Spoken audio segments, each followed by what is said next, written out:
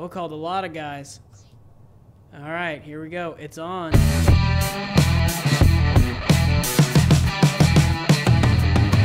Ahoy, salty dogs. Welcome back to StarMade on the Star Squadron server. My name is Lenscap, and today we are trying to resolve an issue. I have a problem. So if we look in my inventory, 718 credits. That's a problem because I have this beautiful blueprint for the pickpocket class, which is my new salvager. So I really wanted to start this episode by spawning it in and showing it off, and I can't. I'm broke. So we're gonna try and fix that. Today I've got the battleships with me. I don't have a lot of battleships, but we're gonna take the fleet that I do have currently. I've got one like fighter really and two of the sniper ships. We're gonna take these three ships, and we're headed toward this sector. This sector is 2 sectors away from a pirate station, Ada.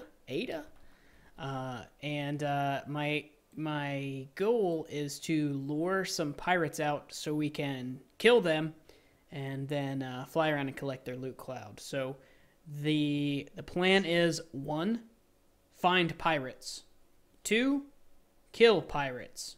3, fly around aimlessly until we find loot from the dead pirates. And then hopefully we can profit and spawn in the salvaging ship. It's pretty awesome. I think it's pretty awesome, but I guess you guys will be the judge of that. But anyway, let's get to it. I will see you when there are pirates abound. All right, here we are, 2 sectors away, assembling the fleet. God, these fleets are so dumb. Assembling the fleet so that we can... What are they doing? What are these ships even doing? They're supposed to be idling in formation, and they're just kind of being weird.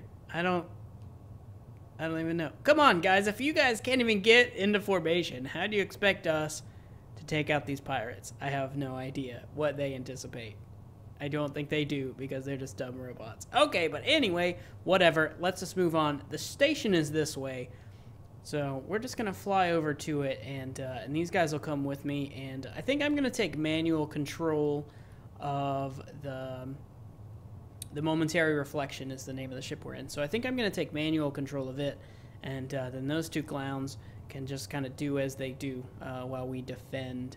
I'll probably do in the sector we're in, or maybe the next one, I'll probably do defend sector, and if we need to call off, you know, for any reason, if we start taking too much damage, then we can call off and retreat back to the salty shipyard. So there's supposed to be a pirate station here. It shows on the map pirate station, but all I see is this little square. What are those guys up to? It doesn't matter. All I see is this square platform. This is not a pirate station. Not any pirate station I've ever seen. Weird. If we look on the nearby, let's see, make sure. Let's turn on space stations. Yeah, target it. I mean, that's it. What the heck? It's just a... Oh. What if we shoot it? What if we shoot it? Let's lock on and fire. Will it call pirates? Actually, this could work out in our favor. If we can get it to call some pirates.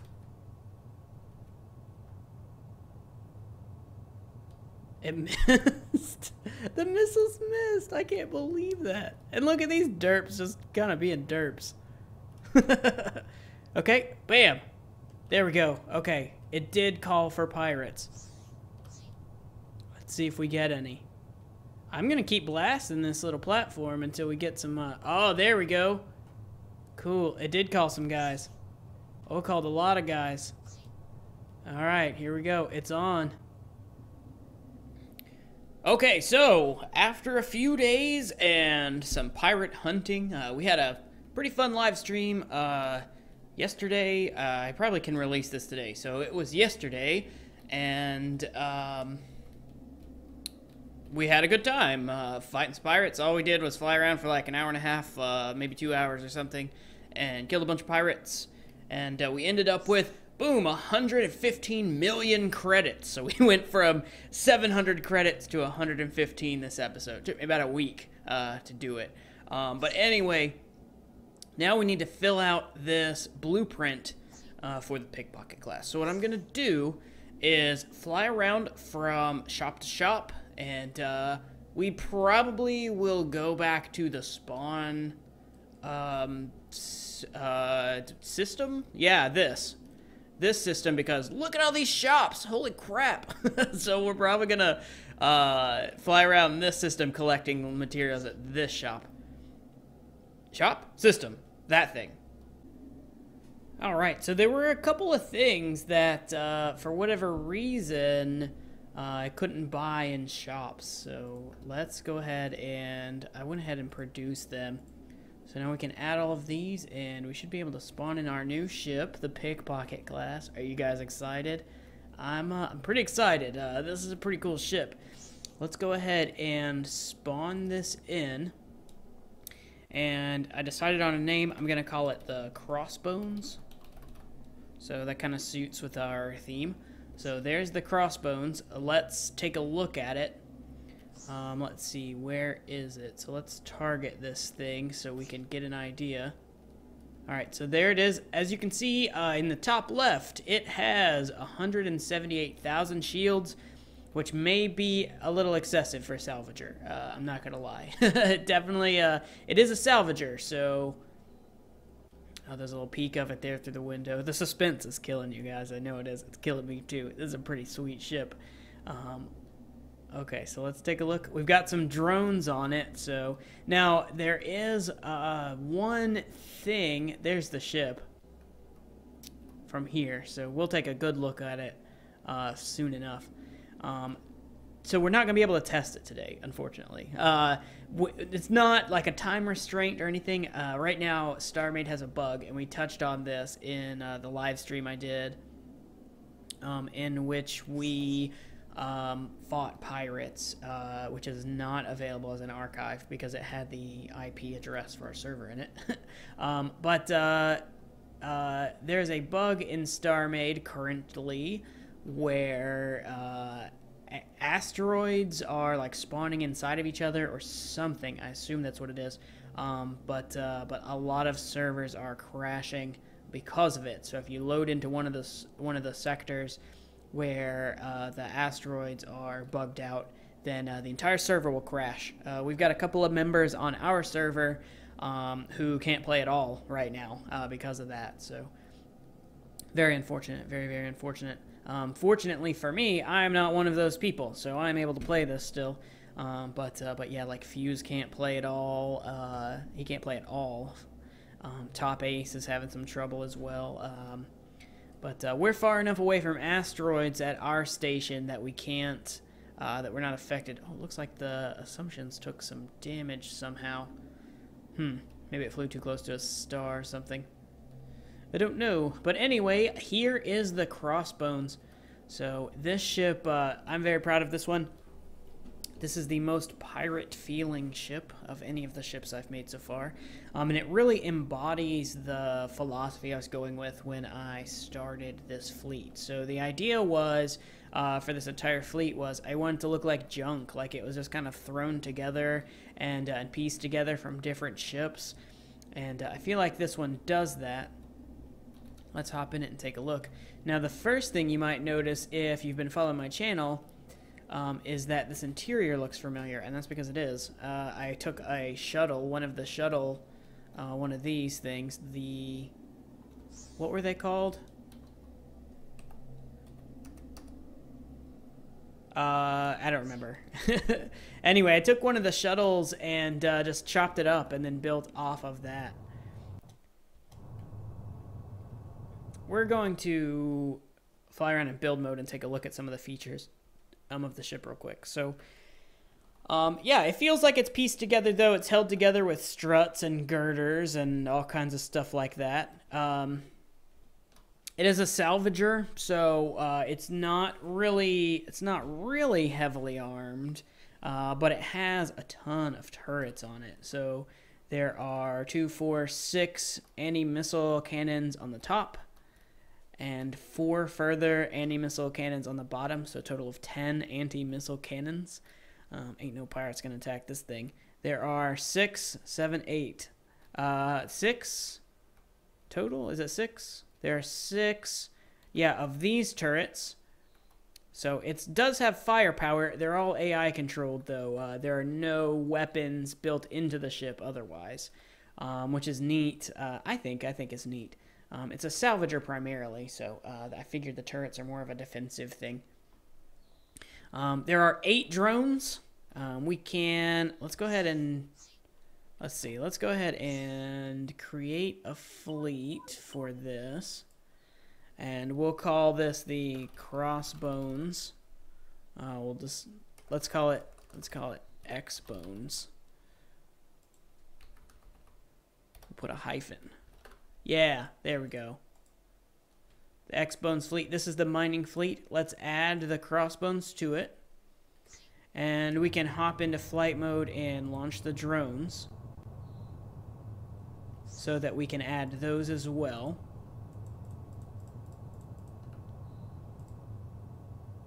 And now we can order and carrier recall, and they should all return to their designated spots. Yeah, check that out. So we've got all of our drones now in the fleet, and we can have the fleet go and we can tell it to mine a sector or whatever. So what else have we got here? This mining cannon is 50 blocks long. It is in 2 sections of 25. It is salvager cannon, so we can mine forever with this. We do have a radar jammer and a jump drive. 2 rail dockers. The dockers are here and on the other side respectively. We have, so we can, with a push of a button, we can pull cargo from the drones into the cargo bay, which currently the cargo bay has no pod attached, but there is a place to mount a pod. So we can get a pod and put it in here. I just kind of stacked up the cargo here. That button basically toggles the auto pull of this cargo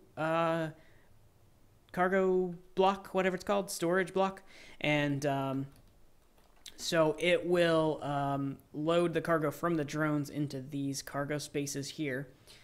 This is also linked to our salvage gun, so when we salvage with the big ship, it loads into this as well. And then if we turn this off, it is also linked to this block, or should be, yeah. And that will allow us to auto pull from the cargo pod as well. So the pod can pull storage from the ship. So we can use the cargo pod as our primary storage until it's full, if we decide to do that. This button will launch the pod, the cargo pod, as well as the forklift that is included with this ship.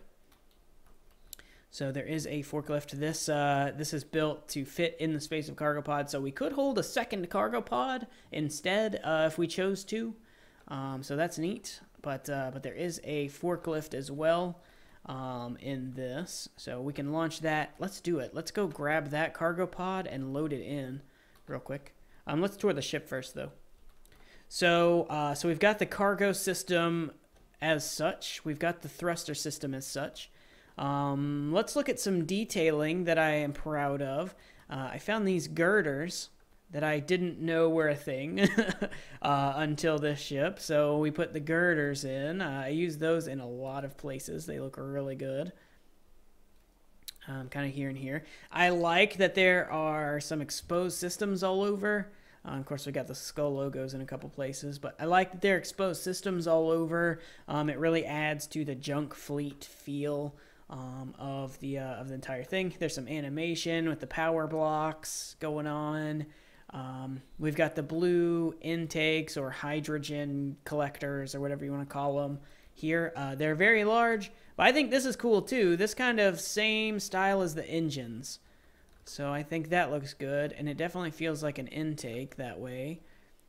For thrusters, we have 5 thrusters. Look at that thruster pattern. That's cool looking. I think it's cool looking. And then, of course, the crossed sails, the X-shaped sails. They are different sizes, so this one's bigger than this one, but they're still big sails. And but I think that turned out really, really neat. All in all, I think this is one of my favorite ships that I've built so far. Every ship best the previous one, so I like that. We're gonna have to, so we're trying to get a fleet together for the fight that we're having at the end of the summer. We'll probably do that. We don't have a date set, but we're thinking like early September, late August maybe, so maybe the end of this month even. So we kind of gotta get some things underway. But I think for our final makeup of our fleet, we're going to have this guy, which is a salvager, but this is what I'm going to fly in just because it looks so cool. We'll have 2 of these, the Bedlam class. I think 2 would be good. We might go for 4 if I can manage, but I definitely can do 2. And then I think we'll go for 4 of these. They are the, I don't remember the name of the classes off the top of my head, but we'll probably go for 4 of these ships, 2 of these ships, and then the Crossbones. I think that's going to be about the size of the fleet we end up with. But anyway, let's go ahead and, we can launch. So if we do the eject pod, that will launch our, that thing, forklift as well. Oh, I'm still in gravity. Let's turn off the gravity real quick. One other feature that I want to point out, of course, we've got the automatic cargo, we've got the forklift integrated. It shoots out pretty far though, so I'm not sure if I like that. These cargo pods, so right now it's set to eject the pod, and you can tell there's a red light in here, and in the forklift bay as well is illuminated with red. That means that it cannot accept a pod. But if we hit this button, this is linked to the same activation module as we just hit. That turns on yellow lights inside, so we know that if there are yellow lights and in here as well, then we can accept a cargo pod. So we're gonna have to float way down here. Let's see if I have any ship cores. I don't think I do actually. Yeah, I'm gonna have to get some ship cores. That's a problem. But we'll float way down here and grab the forklift so we can load a cargo pod in. Yeah, it might be worthwhile to implement something that maybe limits the distance of this forklift, because that's far. They had to fly out to get into this thing. Another option is maybe have a wireless controller somehow built in so we can launch the forklift from within the forklift. That could be useful. And then we don't really have to worry about flying away because we're already in the forklift. So the first thing I want to do, though, is shut the door under me. You can't really do that once you're in the court. Okay. So this this forklift, if you've never seen it, there is a video on it elsewhere on my channel. But it is designed to fit in the same storage space as the cargo pods that it collects. Its job is to be able to grab and move cargo pods. So we want to be able to do that. It is an automatic, has automatic features. Let's see. We want to grab this side. Now we're upside down, so we need to spin around like this. We should be able to just move in and grab it. There we go. So now we've grabbed it. You can see the arms as well enclose on the pod. If we release the pod, then the arms kind of let go, so they're a little bit bigger. So there's room to actually grab the cargo pod. Now the easiest way to fly this thing I found is if you hit C and then release your camera with double shift or whatever, then kind of fly it from like a third person perspective. Now you can't really aim the you can't like tilt and twist and stuff this way, but we just go back into our regular view and zoom out backwards for that. So you kind of got to zoom out like this. Okay, now we have aligned ourselves with the underbelly of the Crossbones. So now we can go back to our shift. And we want to get this docking point, this right here, lined up with the pink docking point for the for where the pod goes. So let's slow our roll here. We need to move this way slightly and then come up slowly. We don't want to go too fast because we don't want to overshoot and bump things. Okay, so let's get it lined up all nice. So that's lined up pretty well. We can move back slightly and then up a little bit more. So now when we pod release, it went ahead and caught. Now we're trapped too though, so that's kind of a problem. I think in the future, it'll let go of us after it lags out, maybe? Okay, I think we're let go. Oh no, oh no, oh no. Okay, this is bad. This is bad. Alright, so from now on, release the pods from upside down. Got it, got it. Learned our lesson for sure. Let's go ahead and find the Crossbones again. There she is. Wow, she's moving at a rapid clip. Okay, but we need to dock ourselves as well. We can't until it slows down. Let's see. As long as it's going away from the sun, it is. So it'll slow down eventually and stop. Okay, well let's wait for it to stop and then we'll dock this. I'll show you how to dock the forklift as well. Okay, it stopped moving. So this is pretty straightforward also, and I believe, let's see, I think I have it facing the front of the ship, but it'll turn us around if it's not. So if we approach from the rear of the ship, we can kind of align ourselves as such, and then we want to zoom out and look straight down, or as straight down as we can. So that is probably good. Okay, now we'll let go of our camera. We want to make sure we retract our arms. And then basically we just fly upwards like this until we're in the right position. Now it's up relative to our ship, but it's forward relative to the Crossbones, so it's a little bit confusing. If we have our docker targeted or selected in our hotbar, then we can see our target, which is that pink square there. Whoops. And then we just need to reverse, and there we go. So it grabbed us, and now that'll pull us into the bay. And now we're all loaded up. We've got a pod loaded in with a little bit of wonkiness, but we did it. And and we've got the forklift loaded in as well. Let's go ahead and hop out of this thing and align ourselves to the Crossbones. And there's our new ship. I'm pleased with this one. I like it. Let me know what you guys think. I'm excited to actually test the mining capabilities of this thing. But again, due to a bug in StarMade right now, we're not actually able to do that. I mean, I guess we could test the mining. We just shouldn't because it'll probably crash the server. Camera angles. I guess I could show you the camera angles. This is the view from the cockpit, and then there is there's a camera out in the front here, so we can kind of see our mining beams a little bit more easily. But I generally just use this view. I like this view pretty well.